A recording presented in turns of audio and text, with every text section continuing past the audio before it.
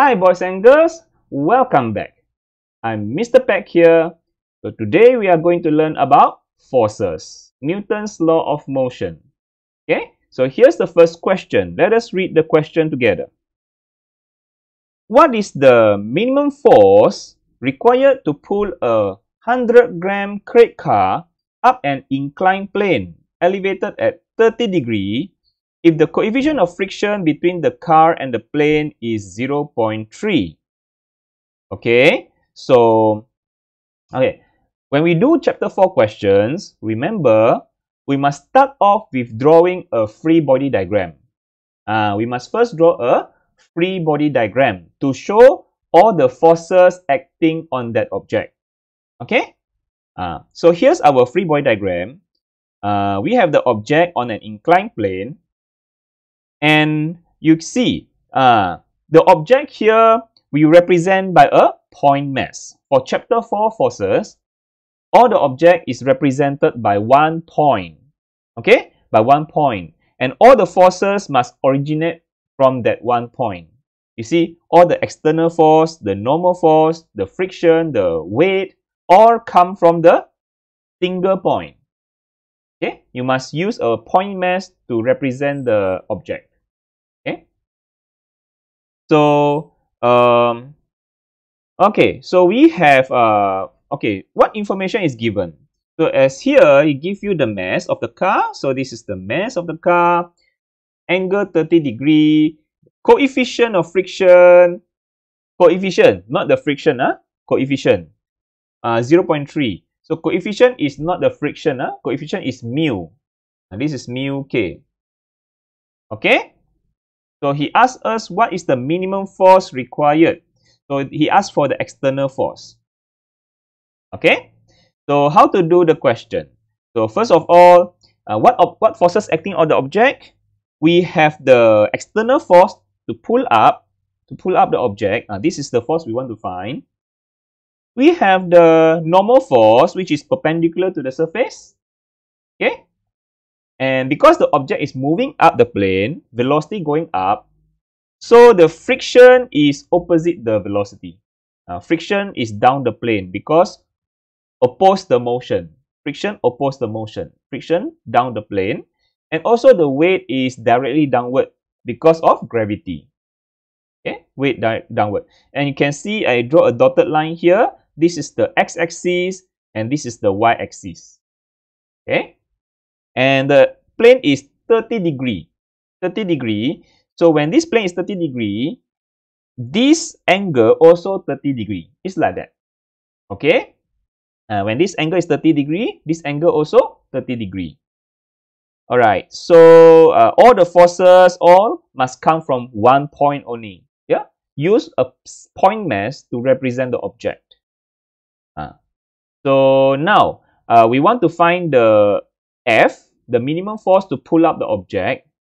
Okay, when you see, for free body diagram, the first thing is you must resolve the forces into x and y component. Okay, x and y component. So you see only the mg, the weight, has angle 30 degree.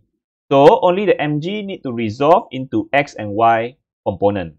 Okay, so we resolve. It has the x component. Okay, it has the x component. So the x component is downward. So what is the value? So okay, it has the x and y component. So for the y component, it is mg cos 30 because adjacent to the angle. Adjacent to angle, use cos 30. When this one, the x1, is the x component is opposite the angle. So mg sine 30.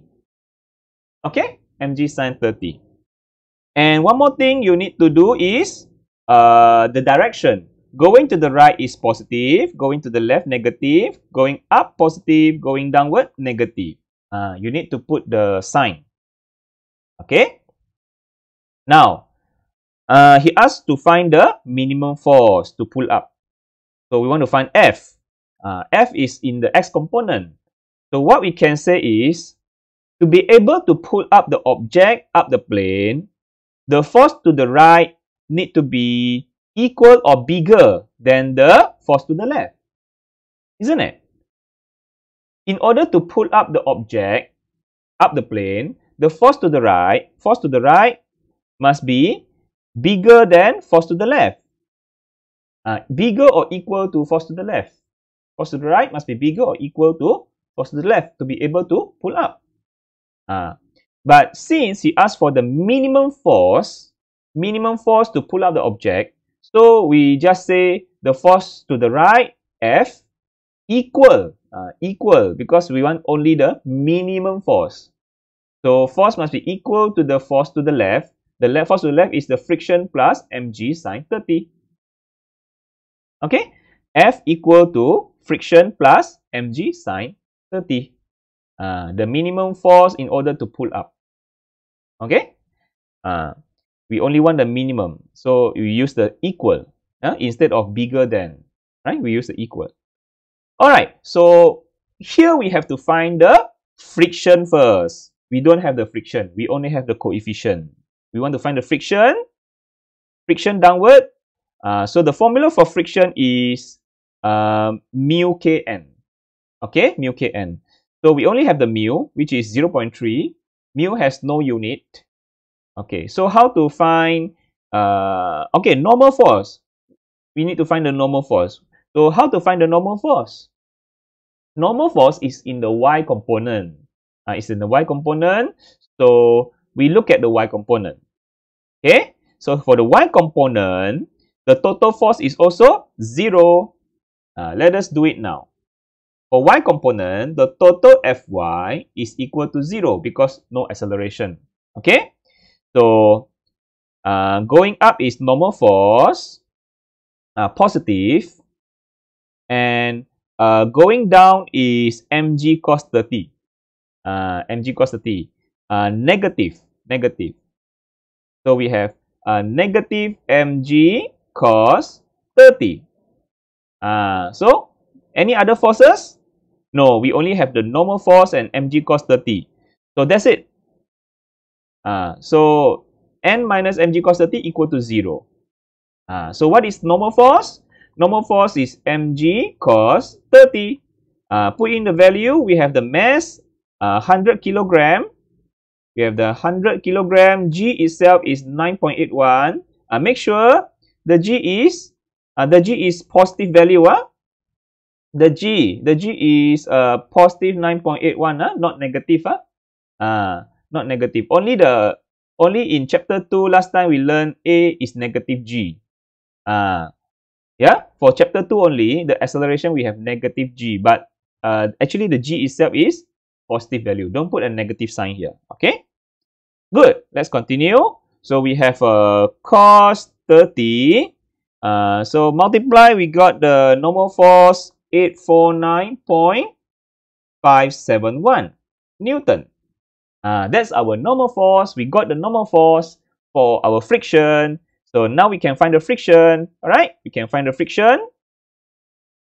So just substitute the value. Mu k is 0.3. Our normal force we got just now is 849.571. 849.571, and we get 254.871. That's our friction. Okay, good. Now we can find our external force to pull up the object. Okay, so how to find?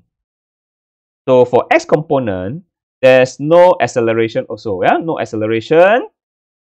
Because force to the right equal to force to the left. So since force to the right equal to force to the left, we can also say total Fx equal to 0. No resultant force because force to the right equal to force to the left.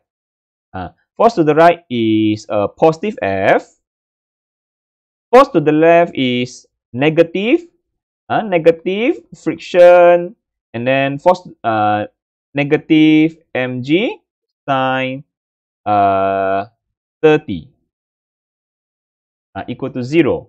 Okay, force Force to the right, positive. Force to the left, negative. So that's why we got, then the friction and mg sine 30, we transfer to the right. We have positive Fk and mg sine 30. We see that? Same as this one. Force to the right equal to force to the left. The minimum force to pull up the object. Okay? So we can find the minimum force. Put in the friction we got just now. Friction we got just now is 254.871. And then the mg sine 30. Mg sine 30. Put in the mass. Which is 100 kilogram. 9.81. The g value. And then the sine 30. Sine 30. And finally, we got the minimum force to pull up the object, which is 745.37 Newton. Correct to 2 decimal place. The final answer always we correct to 2 decimal place. So that's the answer. That's the minimum force required. Alright? Okay?